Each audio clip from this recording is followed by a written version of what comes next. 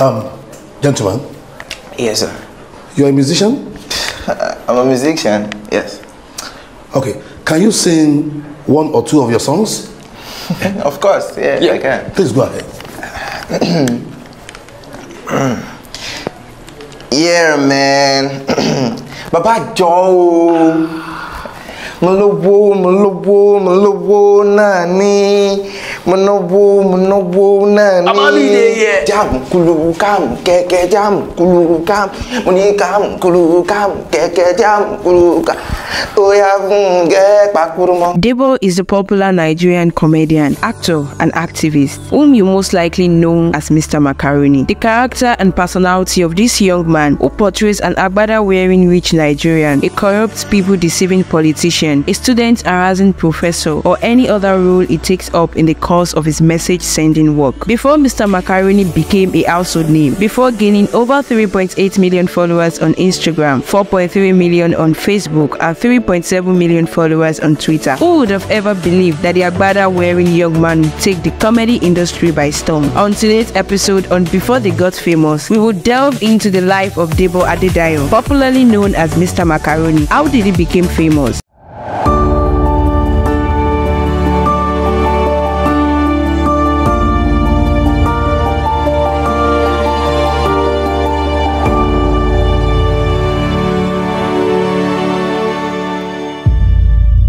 Mr. Macaroni is from Abeokuta but raised in Lagos State. As his father, Chief Alao Adedayo, is a veteran journalist and the publisher of Alaroye newspapers. Debo had always wanted to be a lawyer from a young age because he hated cheating and loved to speak out when wrong, which caused him lots of setbacks. Why law, first of all, right? Yeah. And then how did we get from law all the way to theater arts? Yeah. So recall that I said theater is my first love, right? Performance, I started that way. But then when from my secondary school, I now started to discover that, look, I do not like being cheated, and I don't like when people around me are being cheated. So I saw that I love to speak up for myself and speak up for people around me. So that was where that thing for law started. I just found out that, Baba, if you try to we talk, I will talk, and if you want to fight, we will fight. So it was that time, and I said, oh look, I want to be a lawyer. I want to, then we'll read about Gani Faweimi and the likes. I say, I want to be like Gani. I want to talk. I want to fight everybody. My lord, so that was how the thing for law started. Mr. Macaroni's life hasn't been easy, and he has faced a lot of challenges from going to 4 different universities. He proceeded to Redeemers University, and that's where he finished and graduated before proceeding for his NYSC. And immediately after secondary school, I got admission into Leeds City University for law, and we started that. In fact, I was in 200 level already at the time when we had issues with accreditation at that time. So we just had one day, we woke up one morning and we just said that NUC's secretary said anybody studying law there was doing so at his or her own risk. Something where some of us on the 200, 300, 400 level, you say that they study with you at which risk. Oh boy, now so now we started protest. I was in the forefront like this.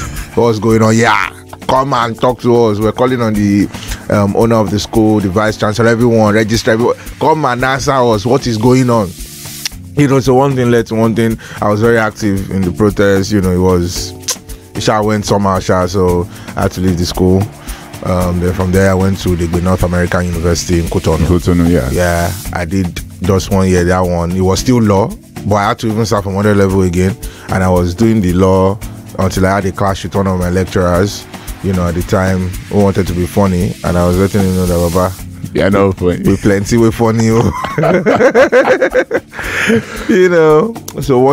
it all just largely had to do with me not accepting that because things have been a certain way, it is right. I always tell people that because that's the way they do it does not mean it's right. We should all get to a point where we can speak up for ourselves. And because most universities, especially Nigerian or African universities, have this mentality like, oh, I'm your lecturer. Cannot talk to me anyhow. Or you cannot ask questions. But I strongly believe that's why university is a university. Exactly. Students should be. You should have that freedom, engage your lecturers, dialogue with them. I'm not saying be rude or be one kind of those. That time. So there was something I did some days back. I was on Toyin Falola's platform, and there was something I said. I opened up. I said, look, if I had the chance to redo some things back then, I would have gone a different approach. Let's say maybe I was too aggressive or too this or that. But will I have stopped speaking up for myself and for others? Absolutely not. Absolutely. It's just that I might have tried a different approach. I'm from North America University in Cotonou. I went to Afebabala University. That was it. You don't travel, man. Before I finally did Redeemers University. Right. I did theater. He said going into content making was born out of frustration and depression. How did we navigate our way into skit making and comedy? How do we get here? Depression and frustration led me into content creation. As a matter of fact, I saw I would never do content creation. I was looking at it at the time and looking at everyone doing it like, what's all this? Wait till these ones they do. You understand? Like, as a thespian, there are a lot of things they teach you as a theater arts person, and you just feel some things are, what's all this one? You want to do stage, big performances, cinema projects, works that define you as a thespian. So then I was just looking at all this. I was looking at Brother Shaggy, La Sisi, Twice, Maraji, and so on. I said, what are all these ones doing? But then, so I started going for auditions. I was going for auditions back to back, casting calls, what have you. So these people were actually making me doubt my own talent, because in school I started the moment I got into school, I think from 200 level, every best actor award na me they collect them. So coming to outside of school now, going for audition, I go for audition. They go, they look me like, say, what is this? What they do? I got they look, say, shit, they deceive me for school. Look at champion. So it was so frustrating. Right. So after a while, I looked at these guys, and I looked at them again. Because they be like, say, what did they do not too bad like that? But go pressure. Yeah. So I didn't even, at the time, I didn't know what I was doing.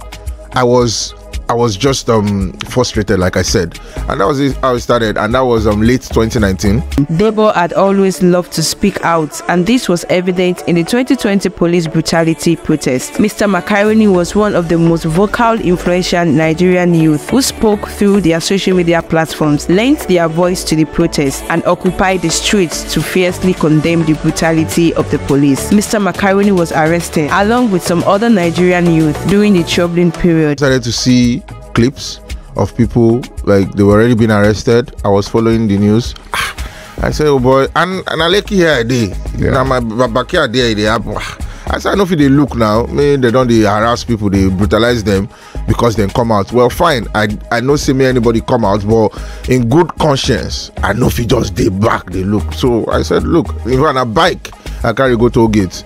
Yeah. I told nobody to follow me. I just went on my own, only me, So I went there, and that was how it started. They saw me, hey, now you are big, just carry me inside this thing, and they started their nonsense. Yeah. However, the Mr. Macaroni stage name and comedy skits started popping up on Instagram and YouTube in 2019. During the Nigerian election period, Adebayo's concerted efforts to continually speak up for the suppressed and awaken the Nigerian people's consciousness cannot be anything short of laudable. His efforts are undoubtedly yielding effects on the Nigerians in his demographic bracket, the youth. When asked how we came about the name Mr. Macaroni, he said, I was on the set of Face to Face playing the role of an extra. At the time, the character I was playing had no name. Usually, they would name those characters Boy 1 and Boy 2. The director wanted this particular character to have a name, so he asked if I had a name in mind and he could give to the character. And just out of blues, I said Mr. Macaroni, and that was how the name stuck. However, it was when I got to the university that people began to know me more by the name. There was this female friend who would scream Macaroni whenever she saw me on campus back then in school. So I just decided to keep the name and people started calling me Mr. Macaroni. When asked about the video that made him popular, he said it was when he started using the agbada, people could relate, and the video he posted with Sheilo. Mr. Macaroni has won a lot of awards like Trent Award for Force of Influence. With all these strides, one can't help but wonder what's next for Mr. Macaroni. We'll be on the lookout for the exciting things ahead. To ensure you don't miss a moment of the laughter-filled journey, make sure to subscribe to Genius Radio TV. Don't forget to click on the bell icon for notifications.